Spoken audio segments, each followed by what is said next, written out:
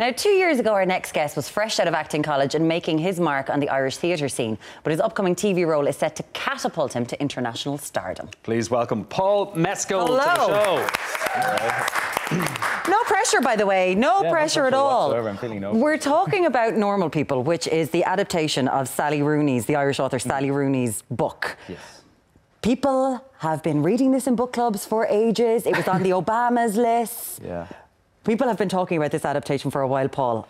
Are your nerves wrecked from thinking about people actually getting to see it? Yeah, absolutely. Like when you consider yourself a fan of the book and you're also in it, it's kind of a strange position to be in. But yeah, I suppose any hype around the book is good hype, but it's slightly odd being associated with it, I think. You were a fan of the book? Yeah, massive fan, obviously, yeah. When you were reading it, because you play one of the leads, Connell. Yeah. When you were reading it, were you like, I could do this? I understand him.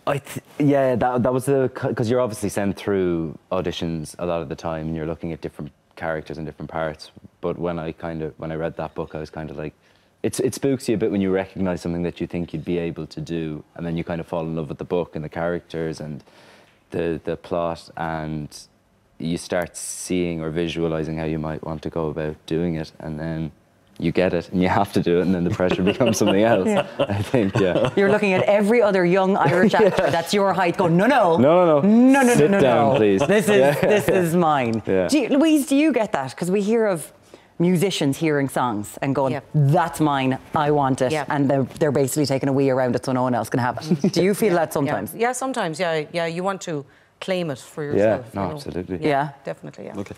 On this, of course, you got to work with Lenny Abrahamson. Yes. Abrahamson, who, of course, people know for the Oscar-nominated Room. So what was it like working with Lenny? Oh, like, I've said this before, I think that it's like being an Irish actor is one thing, but I think any actor who knows what they want or who they want to work with, Lenny is up there, and to kind of get to work with him in my first kind of TV show or any kind of role on screen was kind of it was an embarrassment of riches, I think, and like learned too much from him, I think. Thanks, Lenny. Cheers. I don't want all this homework. No, give me That's too not much. good. Yeah. When you were just out of college, you landed the role of Jay Gatsby in The Great Gatsby that was playing at the Gate, which I think half this country has seen that play. It was such a long run, and the reviews for it were unbelievable. It brought theatre to a whole new audience. And you hear how it's kind of, you know, being an actor, it's tough. You know, your job and you're looking all the time. For you, there's been kind of a stratospheric trajectory. Are you aware of that?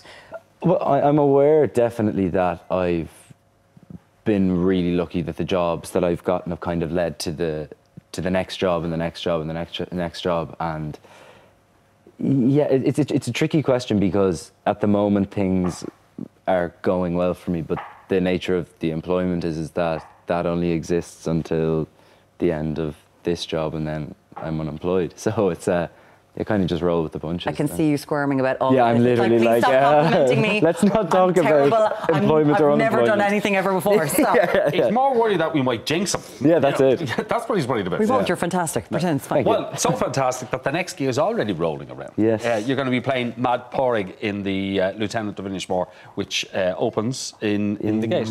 A week, yeah. Yeah, in a week's time. 27th of January, to be precise. Porrig is quite different from the characters you've been playing so far. Yeah. Is that welcome? Is that good? Oh, 100%, yeah. Any kind of title with mad before it, I think, looks like it's going to be good crack. So, and obviously it's Martin McDonagh's play, and it's with a terrific company of actors, so it was never something that I would have turned down at all. Okay. Tell us about the play. Yeah, so the play is set predominantly on Inishmore.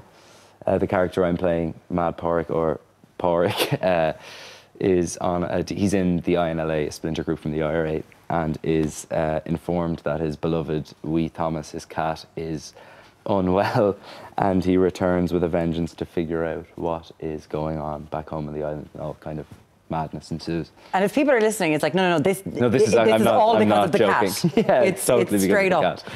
And it is such a fast play. Like Martin McDonagh wrote words where you've got to be on top of your game, and Don Wycherley was here the other week talking about it, going, lads, there's a lot. There's a lot to be doing. There's a lot to be saying. But you've got Alex Murphy from The Young Offenders is involved in it as well.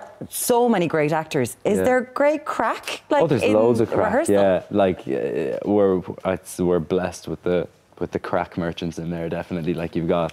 What's interesting about the play, though, in terms of that, is that we've only started, like, in the last week, started running the play. So you're starting to see what everyone else has been doing in the rehearsal room, because you kind of rehearse in isolation, because a lot of them are two-hander scenes. So then everybody kind of rocks back into the room at the tail end of last week, and you start seeing the work that they've done, and then the crack goes to the next level.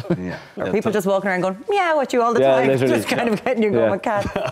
Okay, so because of the trajectory that Muireann's just alluded to, and the fact that you're on the rise, comparisons are going to be made with other famous Irish actors and other people who have done well over the last while. Barry Keoghan, Cillian Murphy. Are you all right with those comparisons, or do you just ignore it? Cue squirm. It's obviously amazing to be associated even in the same sentence as those actors, but like, as we all know, it's a very temperamental business, and I think and I'm not just saying this, I think it's something that I like to do my own thing and figure it out that way, because there's too many variables, I think, associated with the industry, and it's very easy to compare. And look, if I could have half the career of any of those guys that you mentioned, I'd be very, very happy indeed. But I think it's about trying to forge your own path a little bit as well.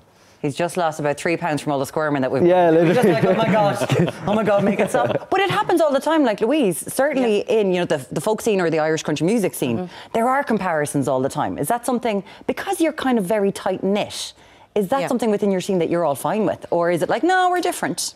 Yeah, everybody has their own style. You know, it's like what you were saying. Totally. You know, you have to do your own thing and put your own little stamp on what you do, and not worry about everybody else or trying to be like somebody else. You have to be yourself and just do your own thing and make your own little mark. Exactly, I think so. You don't want to be the new you too. You don't want to be the new... No. You just, you want to be the new you. Because it can bring a pressure with it, can't it?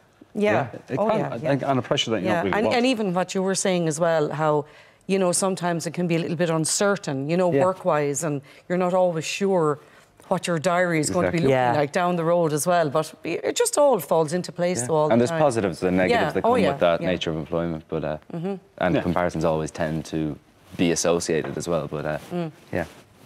I feel so bad for you. What did we do to him? What did we do? He's going to have to be doing so much promotion for normal people. All of it was that's okay. That is okay. We're doing well. Slowly. I'm squirming away, but I'm happy. It's fine.